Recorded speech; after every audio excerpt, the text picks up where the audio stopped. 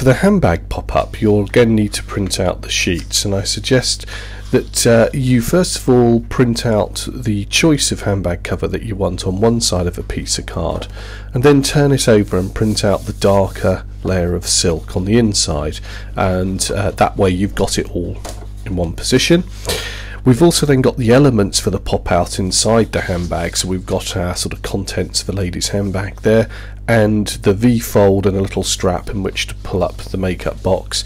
And then I've printed out two further sheets of the paper, the light silk, and this is printed on very thin paper, as thin as you can get it really. Thinner the better. 80 GSM, 70 GSM will be fantastic. Okay, so what we need to do is first of all cut out these elements here so that we can apply those onto our handbag. Then I'm going to show you how that folds up and how we put it all together. It's actually quite a simple pop-up, but it looks very, very effective. I've got all my elements cut out, so the next part of this particular job while they're here is to just move those two to one side, and we've got the V-fold here. As you can see, there's two tabs, one either side, so just score down both edges there and there, and down on the middle line here as well. Okay, and when that's done comes the folding, and we're going to fold it in half first of all like that, put a nice crease into it, and then you've got the two tabs, and in this instance we'll just fold those back to begin with, one each side like so.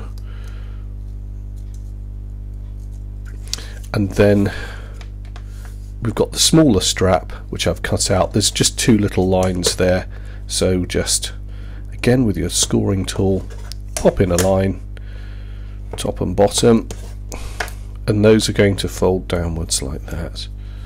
There's two mountain folds on there. There we go, those are those elements done. Put that to one side, and we need to come back to the main handbag itself. Now if you remember, I've printed this out on both sides, so what we've got to do is just sort of cut it out and trim it to size. But before I do that, I'm just going to put the score lines in. Now you'll notice there's a very light one running halfway along. It's where the pattern emerges and then mirrors itself on the handbag here, so just a line through there like so, nice and tight. I'm just going to turn this round, and there's a much more obvious one here. This is where the handbag comes over and just repeats the pattern on the side. So in effect the card is going to work when we open it up. It's like opening up a handbag or a lady's purse. Now when that's done, I'm going to simply cut around the edges here and just trim this all off so I know what it is that we've got to work with.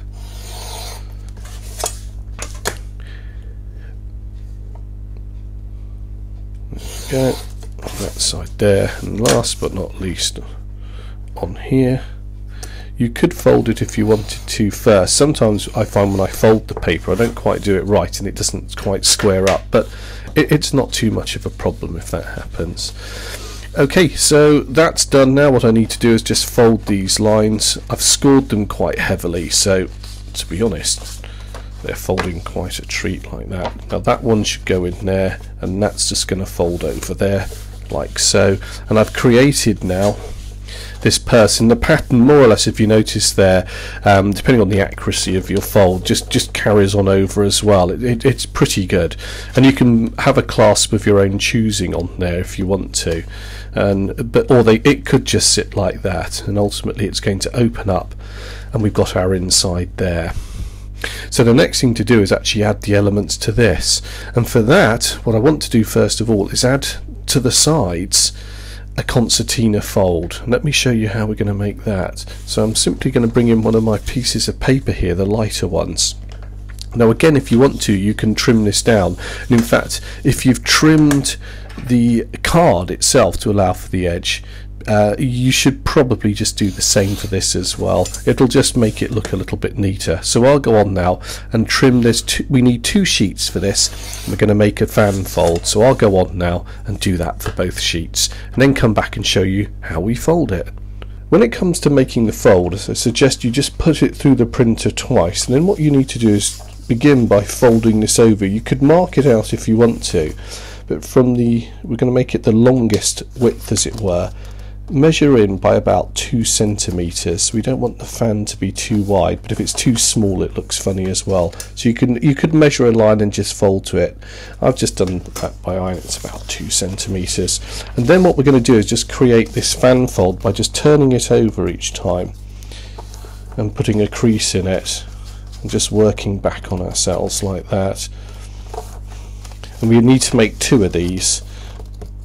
There we go. So I'll just go on there and fold this right the way to the end.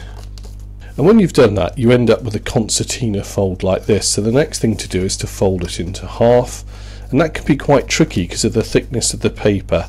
So just put that over and a little bit of pressure on the end there to put a crease in. It might not be perfect, but don't worry about that. It's not going to show.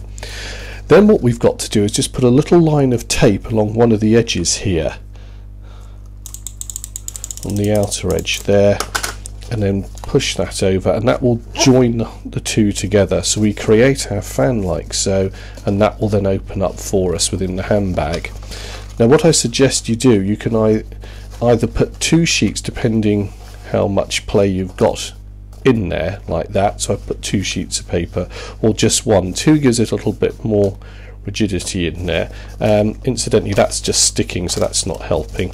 So you can see now, if I just fan that out, I find 2 pieces of paper. So again, open that part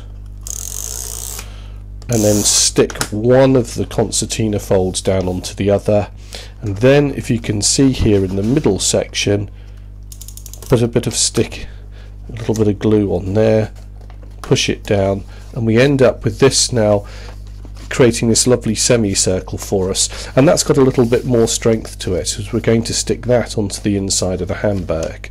So you need to go ahead and make 2 of those. This is the inside section of the handbag, and if you imagine the card opening up, that's the outer edge, and we open up and look in, we need to now attach the 2 fans to the inner part here. And because you've glued the base, it's got a little bit more rigidity to stick down, so a length of tape along each side is really enough just to hold that in position, but not on the flap there. And then get one of your fans that you've made. I would suggest you fold it, and a bit like all the other folds we've done, just pop that in there as the crease, because this thickness of the paper is going to make folding this a little bit difficult. And just pop that over like so. This card is never going to close perfectly, because if I show you now, we get that very thick base. That's why I suggest you use as thinner paper as possible, but to be honest, that doesn't matter. It's just going to add to the effect of our card. And then I've closed it when I shouldn't have, but look, as we open it up, we get this lovely inner part there. So I'm going to do the same now on the other side here, and just put that one in, rest it there. I've pulled it back slightly just to allow for the amount of play that we've got on there. Push that over, let it find its way, and there we go. So as I open and close it now, I've got this lovely concertina fold, as we can see there, and that's working beautifully. So we're ready now for the pop-up section. Now when it comes to putting the V fold in that's going to lift the objects, what we need to do is we want it to be raised quite vertically. So I've glued the tabs and I'm lining up the middle here with the card, and then just putting those tabs in, and you can see that we get this lovely perpendicular lift. I've just lifted some of it there, so ignore that patch. What we want to do then is, when you have it in position, glue it down, fold it in half, have a little bit of glue on that side, and then just close it over. You can see now as we open and close the card that rises quite steeply, and the reason for that is that when you open it, we want to see the objects here coming up like so. So as you open the card, you're going to get to see those looking towards you. So the next thing to do is put a little bit of glue on the back of the telephone here. We're going to rest that against our V fold here so that it sticks up vertically like so. So now as we open and close the handbag, we get the objects popping up to greet us, and the next thing to do is to add a little tab from the telephone here. If you remember that we made that earlier, that's going to pull up the compact. So I would just pull that to one side there, like so, and then we need to fit the compact here. So you're going to have to glue the base of it, and then we're going to have that end being pulled up.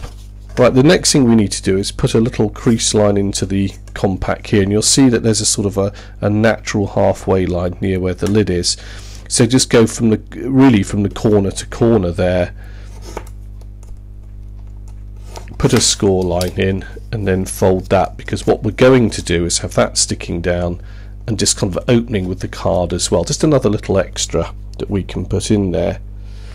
So a little bit of glue on the base there, and it's just getting the position right now. So we know that's got to be at 90 degrees to get it to work. So I'm just going to rest it there, see, with the lid up in that position, and then as everything closes, that should close down, and then the lid pull up as well as it opens. So the next thing to do is just to rest that down and close it so that it's all in position, and then as we open up, the lid of the compact opens as well, like so. So it's just lining that tab up, as we can see, and that doesn't show too much at all, but it's just another nice element. I think it just makes that whole handbag look fantastic. As we can see now, we can close the lid on it, and there we go. The lid, I'll close the top of it there, and so that's our card, and you can open it up and it looks fantastic, doesn't it? And then write a greetings message in here, and I think that makes a fantastic card to give to, well, to any lady, to any girl. And you could even customize this a little bit further, put an MP3 player or something a bit more teenagery in there if you wanted to as well.